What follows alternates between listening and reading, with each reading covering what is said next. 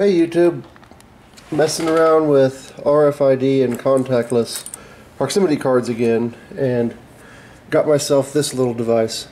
This is the Proxmark3 RDV4, and in playing with that I realized that all these common proximity cards are not as secure as people probably think they are.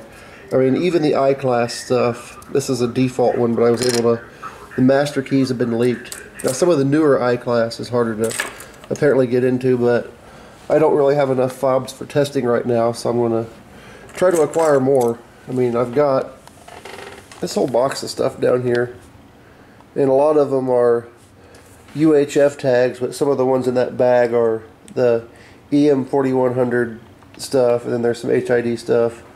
And this is kind of cool. These are the Chinese cloners that are all over the internet, and you can copy one of these cards with it and then program it into like a T5577 type card, like one of these that came with it. And this will even do the stuff like hotel key cards, like the MyFair Classic. I mean, it's amazing that it takes about 20 seconds to crack one of those.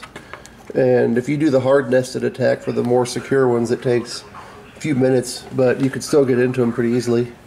The only things I haven't had luck with are the car transponders, like this cutaway here.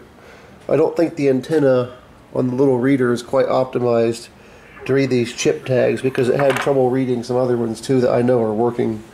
And the car readers are encrypted, but most of this stuff isn't encrypted. The I-class is, but the master keys for all the legacy systems have been leaked, so it's very trivial to clone one. I mean, so many buildings use this stuff, and it's just pretty easy if you really wanted to get in, but I'm not really making a video about how to do that. There's plenty of tutorials, so just thought I'd show you. This is what I've been messing with so far. Thanks for watching.